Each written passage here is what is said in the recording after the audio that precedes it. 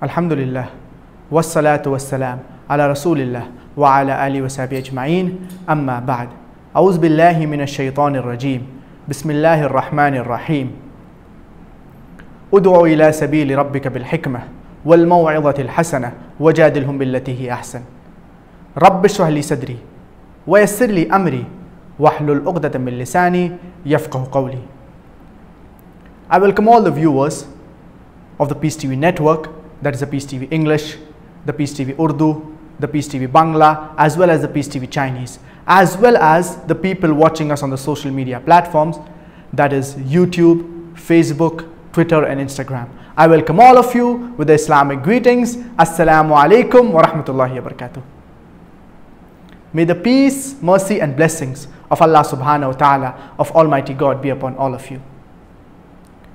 Inshallah, we will be starting the session Ask Dr. Zakir and his son Fariq. Inshallah, we will be starting season 3, session 4. And inshallah, I will answer to the questions that you have posed. So let's take the first question. My question is, will our du'as be accepted and granted in this world? There are certain conditions for our dua to be accepted. The first is that we should ask Allah subhanahu wa ta'ala directly. Our beloved Prophet Muhammad, peace be upon him, said, إِذَا سَأَلْتَ فَاسْأَلِ اللَّهِ, that when you ask help, ask from Allah subhanahu wa ta'ala.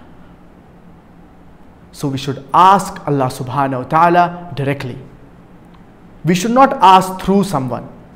Many people, they go to the graves, they ask the dead, they think that these people, they will intercede on their behalf. But we should always ask Allah subhanahu wa ta'ala directly without any intercession. Allah subhanahu wa ta'ala, He is very close to us. He is closer to us than a jugular vein. And Allah subhanahu wa ta'ala says in Surah Baqarah, chapter number 2, verse number 186, وَإِذَا سَأَلَكَ عِبَادِي عَنِّي فَإِنِّي قَرِيبٌ. And when my servant calls upon me, say, I am near. I respond to the call of the supplicant. So we should ask Allah subhanahu wa ta'ala directly. The second is, we should know the greatness of Allah subhanahu wa ta'ala. We should know how great Allah subhanahu wa ta'ala is. If we know the greatness of Allah subhanahu wa ta'ala, we will be sincere in our dua and our supplication. The third is that we should not be hasty in our supplication. Our beloved Prophet Muhammad, peace be upon him, he said that Allah subhanahu wa ta'ala, He responds to the person as long as he is not hasty.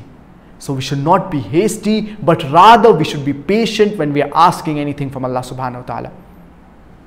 The fourth is that we should not involve in sins, especially the major sins.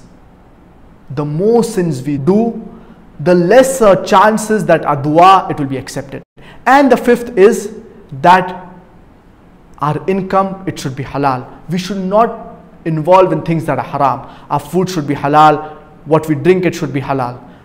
Our beloved Prophet Muhammad, peace be upon him, said that when a person goes on a long journey and he's tired and exhausted and he calls unto his Lord, but the food that he eats is haram, what he drinks is haram, what he wears is haram, how will Allah subhanahu wa ta'ala respond to him? So our income, it should be halal.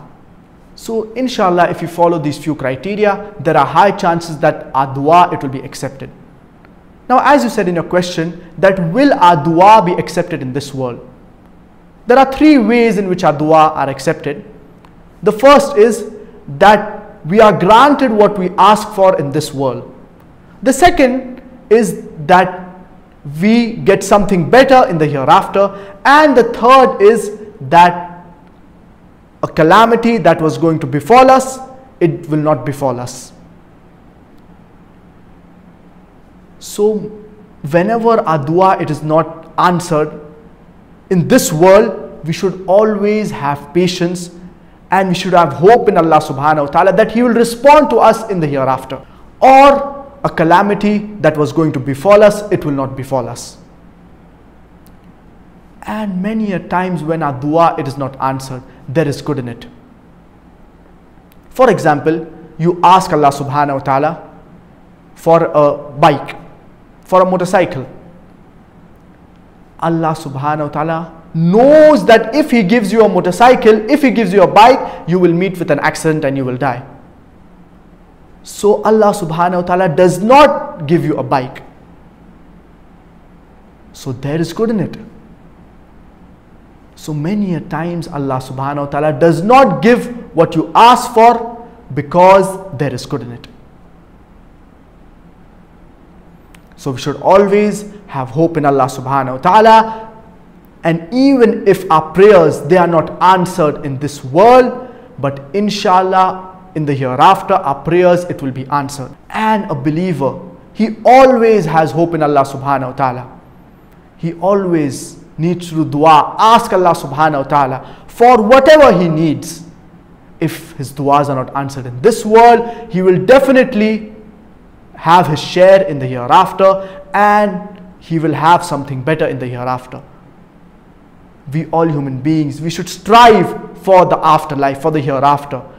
And if we don't get what we want in this world, we will have a better share in the hereafter. So we pray to Allah subhanahu wa ta'ala, may He give us the best in this world and the best in the hereafter, and save us from the punishment of the hellfire.